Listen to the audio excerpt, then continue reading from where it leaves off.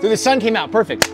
Welcome back to another episode of Cactus Quest. I am your host, Hunter, and in today's episode, I'm gonna be touring a backyard. Believe it or not, we're in someone's backyard, and not just anyone. And it gets super hot in here, but I guess they got used to it. Like, whatever plants I keep in here.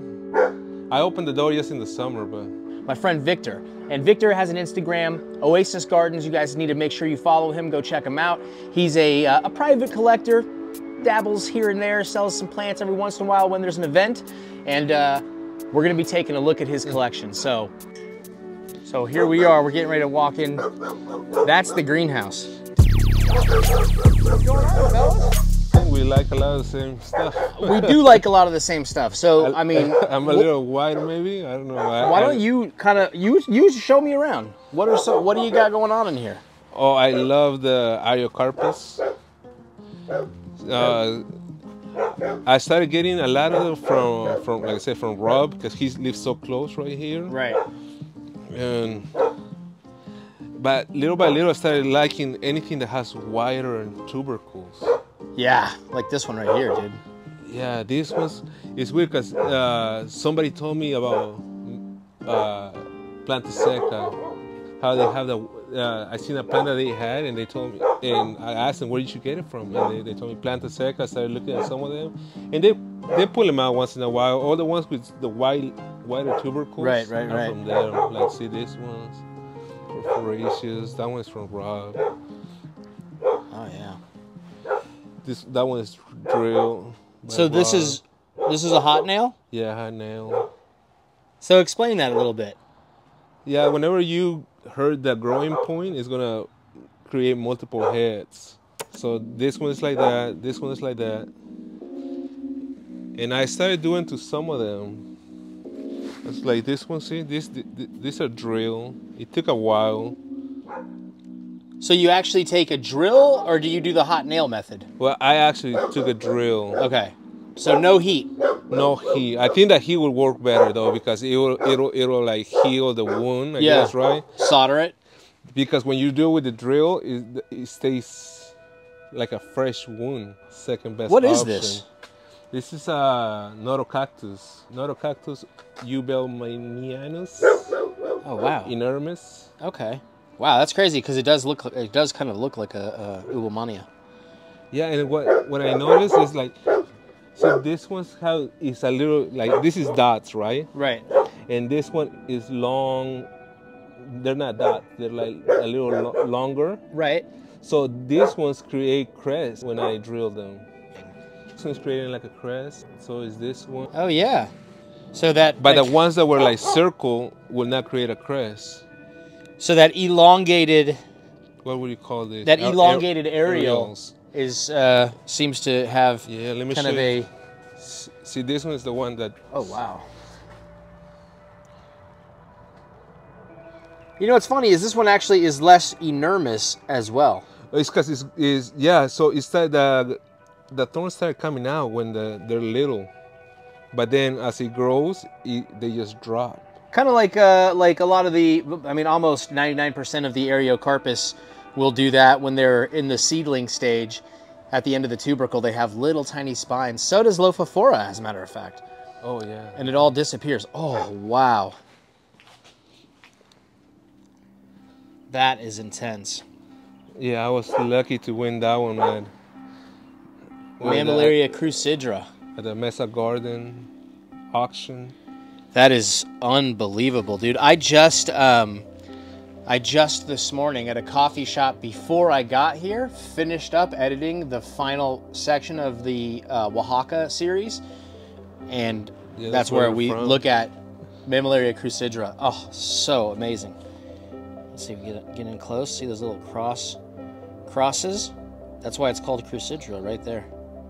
See the little cross? Yeah. So cool. And I would think, you know, you would find them in Mexico a lot, but no, that's why I was looking for nurseries in Mexico. Maybe they grow them. No, dude. Yeah, I like that form. I mean, Copiapó cinerea from Alex, you know Alex? Oh, yeah. Black spines? Yeah, black spines Alex. And whenever he tells you a price, decide right and then, because when you come back, what about you? You've seen a lot of copiapó. Have you seen this? I like how it's blocky. I don't know if you, when I say blocky. I know exactly what you're talking about. The way, yeah, it's very, it has very pronounced like tubercles, and kind of square. That's what I like about it, and I'm always looking for them because eventually, when I grow from seed, I want to be able to make the same type. You know, it almost looks like it might have a little like it looks a little like Diobata in that sense. It's not. I mean, who knows? But it looks a little like it has some of that same form that Diobata has. I have one Cinerea hybrid from him, and I was really hoping that I might be able to get another one, and I just have not yet. I haven't been able to do it. He's hanging on to those things, and I don't blame him. This is the boobies, yeah, or boobs, or whatever it's called. Yes. I think it was a type of diffuser. Yeah, that's cool. It's interesting how it's like blue and then sort of almost yellowish on the sides. I think they more of a yellow-green there. You guys like variegates out there? Who is a variegated fan? Obviously, Victor is. Yeah. I have 2 variegated Areos that are on their own roots. They're small, but... Are you kind of stockpiling seed right now, or have you started growing from seed? For some reason, yeah, I started growing from seed a little bit, but I mean, the stuff that I like, it takes such a long time to grow. That's why you got to get started right now, man. Yeah, so I mean, you got the Pharaoh Cactus glaucescens going off. Look at all those. Oh yeah, they're about to. Incoming blooms. You know, I wonder what would happen if you hot nailed one of these, because if you notice, this has longer aerials. This one right here has longer aerials than that one. Those are more rounded. I wonder if you would have some likelihood of cresting if you were to do some drilling on that. I imported these ones from Italy when they were smaller, and then I kept a couple. Yeah, I've got a couple of these, the Italian ones that were coming in. Those were coming in during the pandemic and stuff, right? Yeah. Yeah. I kept a couple for myself. But you don't see like it was hot nail. I don't know if they grow differently, or maybe when they were a seedling they got damaged. Maybe adding like steroids and really pumping them. Seriously, I mean, like plant hormones and stuff like that. Yeah. I mean, there's all kinds of ways to stimulate plant growth. I mean, there's ways to induce variegation. Like you see a lot of those astrophytums that come in. Yeah. Like if you get an astrophytum and it's like variegated along the ribs, and like there's I'll see if I can find some photos to give you guys an example. I used to think that about this too. Oh, this looks kind of induced, but I've been having this forever, and the new variegation. I mean, the new growth shows variegation. Well, and I've seen Areos that look like that though. Like I've seen variegated Areos that'll look like that. There's that one Starburst Hintoni that is like insane. The whole thing is variegated in crazy candy colors like that. But what I'm talking about is those astrophytums, and it's a lot of times like the Super Kabutos and the Asterias, where they're like, it's like this, it doesn't look like, okay, so if we look at yours, right? You look at like, you can see it's got the variegation on the side. It's primarily yellow, yes, but it's gonna continue, it's gonna keep growing variegated. Yeah. Whereas a lot of these things, they're all variegated exactly the same way. And it's a chemical, I don't know the process, but it's a chemical process with steroids and stuff where they are able to induce variegation. But then the plant will grow out of it. So, yeah. Take it or leave it. What's going on over here, bro? Oh, that's it started riding on me. That's a big loss right there. Oh. I mean, have you try to save it? I mean, you could. There's still. Yeah, that's why I left it right there. Maybe it's hoping for roots. Yeah, that's what I mean. I think a lot of it has to do with the soil. You know, like just because somebody else is a good grower, sometimes their soil doesn't work to whatever you. Right. Whatever your watering type. You know, because I fertilize a lot and I water a lot. And a lot of stuff that I changed, I try to change everything, but it's a lot, you know, it's a lot of plants, so I don't change everything. What is your do you have a general soil mix that you use? I use a lot of pumice, about 75% pumice. and not too much sand. I know like some of the older growers, they use a lot of gritty sand, but it takes a while to dry. I don't know if you notice. Yeah. You know, and it works if you don't water as much. Because I like it because when you take out a plant and then you just shake it, everything just falls off, which is nice.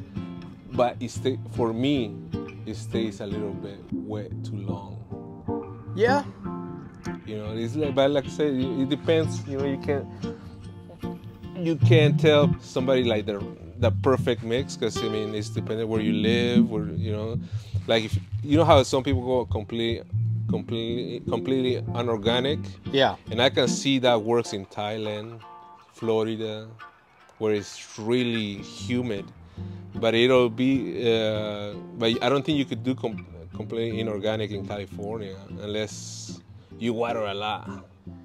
Oh, I don't know. You know, like I said, you gotta, that's kind of that's sort of my whole stance with that, man. Is that like, you know, I've gotten a lot of requests to do videos on soil mixes and like all these different things, and there are some general rules that people can follow. You know, I could give some kind of like rough advice for it, but you have to figure out what works for you with your collection, where you grow them, and how you do it. Yeah, absolutely. I mean,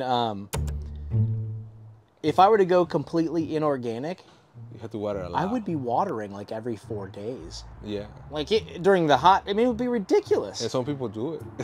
I'm not doing that. I'm not doing that. So like my mix is, the only thing that I have, like my Copiapoas last year, I switched them into a fully inorganic mix for the most part. Yeah. But everything else is in about a 75-25 inorganic to organic mix. Yeah. And I use that that Unigrow Cactus mix, which is, it's got sand in it, and I don't mind. Well, you need something to hold moisture in California, right? Something, whatever it is. Because I was reading a book from the guy up in Thailand, and he said, "Oh, I love peat moss, you know. Here we hate it, right? But he said over there he wants to use it, but it's too expensive for him to use because he can't find it. So he uses coco coir. Yeah. Right.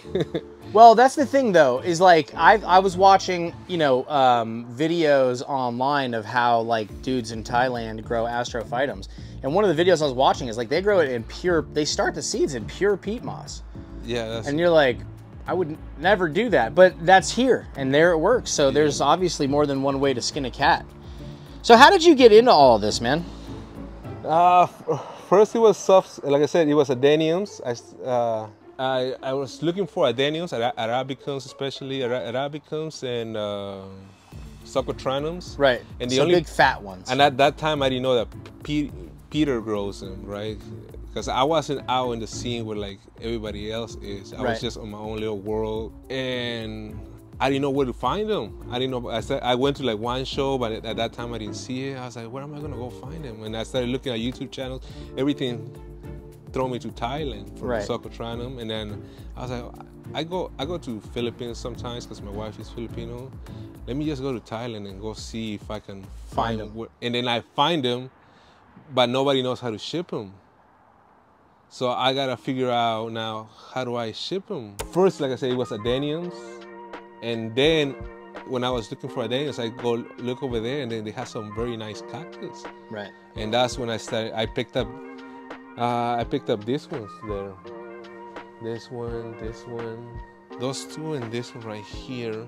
So the Asterias, Astrophytum Asterias, the star cactus, was kind of how you started getting from the adeniums into the cactus. Yeah. Oh man. So what are some of your like favorite plants that you got in the collection? If you were gonna run, if your greenhouse was on fire and you could only grab what you could fit in your hands, what are you pulling out of here? I like this one because the story behind it. Because this one grew from a tubercle. So that's essentially a leaf propagation of an Areocarpus? Yeah, and I didn't do it, so Rob did it. Wow. But then when I got it, I mean, you can barely see now. You can see the original Oh yeah. Dude, I remember when I first came here, you showed it to me. It's grown a lot. Yeah, I water a lot. That's crazy. They don't. I mean, they grow slow, but I don't think as slow as people think they grow. Well, retusis is one of the faster of all. Oh of yeah, them maybe too, you know? maybe that has a lot to do with it. Yeah, that guy. I love that guy. Oh my god, I don't blame you, dude. Fricky eye? Yes. Wow. That is awesome. Yeah, I don't blame you, dude. I would grab that too. And sometimes, I mean, it's just plants that you have for a long time that you grow attached to, right? So, How long have you been doing this? like I said, not that long. At the end of 2018, I went to a couple of Cactus shows, and then the pandemic started, and then it just took off from there.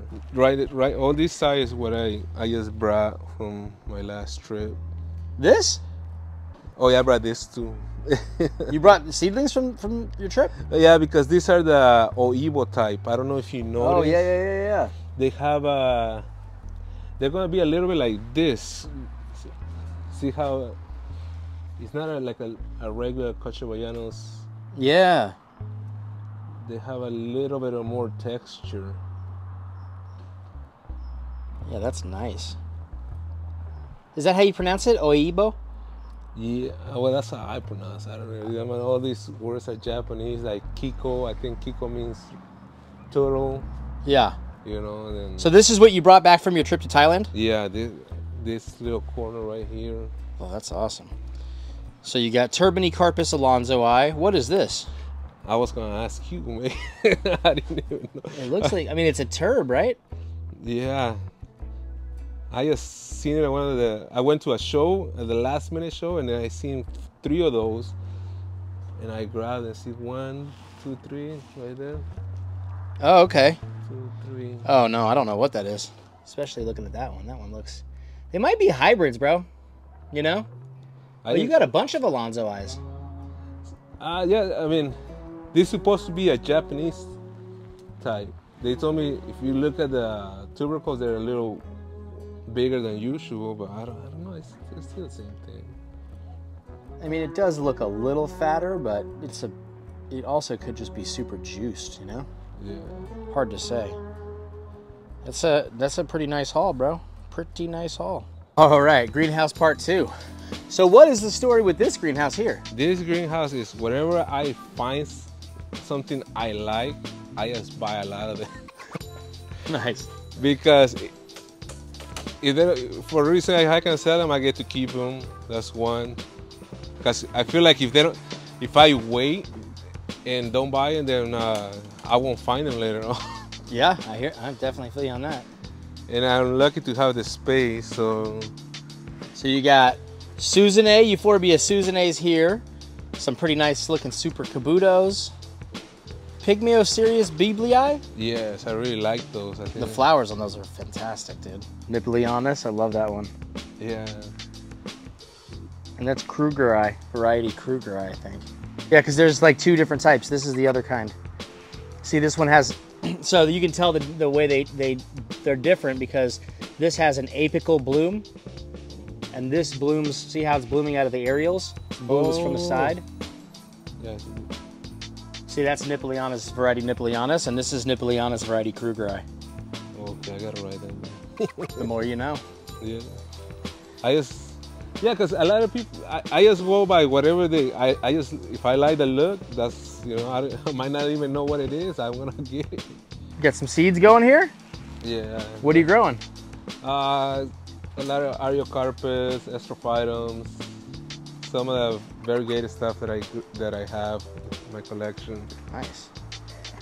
So you and I both kind of got into the softer succulents first. Yeah. And I still like them a lot. It's just that for me, I'm glad that she likes it because then I don't have to take care of them, you know? Oh man, it looks so cool with the water in there. And so she's got these just under shade cloth.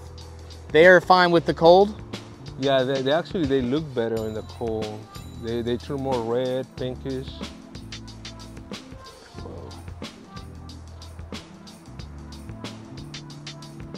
That is beautiful.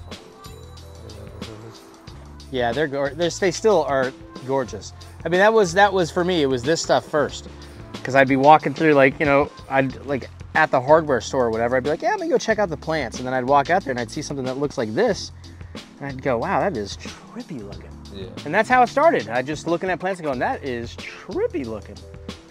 And then you find the thing that gets you and hooks you in, and that's how it goes. I mean, like, dude, what is that? That's a plant? Yeah. Looks like something you could catch. It's weird because, yeah, there's a guy that created these ones, and we didn't know he lives here in Fallbrook. Really? Yeah, his name is Dick Wright. Oh, I've heard of that guy. Yeah, he's like 90, he should be like 96, man. We're in the soft succulent shade house. This is how I got started with my collecting. So I think this is probably a good spot to end the video, bro. What do you say? Yeah. Peace. Good time, man.